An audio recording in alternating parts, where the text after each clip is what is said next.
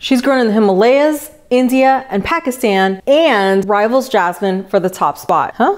It's basmati rice. Fun facts. Basmati rice is rich in vitamin B and has antioxidant elements. This yummy and super common side dish contains magnesium and selenium, which really contribute to the health of your nervous system and strengthens the body's immunity to protect it from injury, disease, and germs. The grains of the basmati rice expand to more than 2 times their size, which means my stomach is extra happy. Today I am hooking up some basmati rice especially for you, but with a little twist. Not only am I making the rice, but I am going to give it a little something extra to give it a little something extra. You know what I mean? Let's go. I'm starting with 2 cups of basmati rice that I've lightly rinsed. And here comes the twist. I'm placing the rice in my pot and filling it with enough water to cover the rice. This little beauty is gonna hang out on the counter and soak like this for 30 minutes to become quite the beautiful butterfly. It's 30 minutes later and I've rinsed and drained my rice, and now it's time to cook her up. I have my pot set on medium high, which for me is 8 out of 10.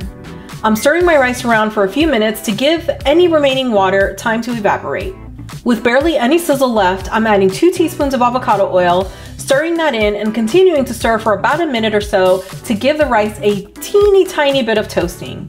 Next up, I'm adding 3 cups of water along with 1 teaspoon of pink Himalayan salt and giving that a stir to make sure everything is very well combined. When my water has a really good boil going, I'll cover the pot with a lid, lower the heat to low, which is 3 out of 10 for me, and let this cook for 15 minutes. When the 15 minutes is up, I'll turn off the heat, move the pot to a cool burner, and let the pot sit as is for another 5 minutes before taking the lid off, fluffing the rice with a fork, and just taking in all that delicious scent. Seriously, look at how pretty and fluffy this rice is. She is so lovely. The grains are all independent of each other and super fluffy, and look at the size of these grains. They are longer than usual thanks to the supreme soaking we did at the very beginning. I really love that pre-soak. I find that it makes the rice way more aromatic and flavorful, and I'm here for all of it. Seriously, this is magic. My rice is done and I am so excited to try it. Listen, the house smells incredible right now, incredible.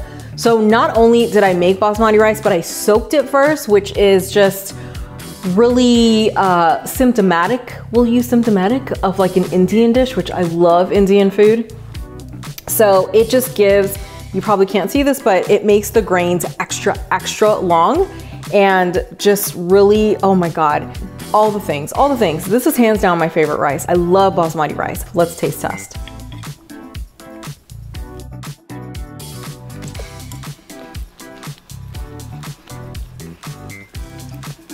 Oh my God, I'm trying to swallow fast so I can talk to you. This rice is so fragrant. It has like a floral scent and even flavor. I mean, I don't run around eating flowers, but there's something about this that tells me that if I did run into a field and eat some flowers, that it would taste quite similar.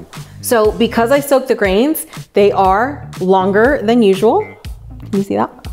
And these grains are just, they are not sticky. They are all independent of each other. It's like a bunch of Beyoncés in here, you know what I mean? A bunch of independent single ladies going on. It is so, so good. And it is like, it's packed with flavor. And you saw all I did was add a little bit of salt. That is it. So, so good. So what's the perfect love interest for this basmati rice? This video. Check it out and watch love bloom.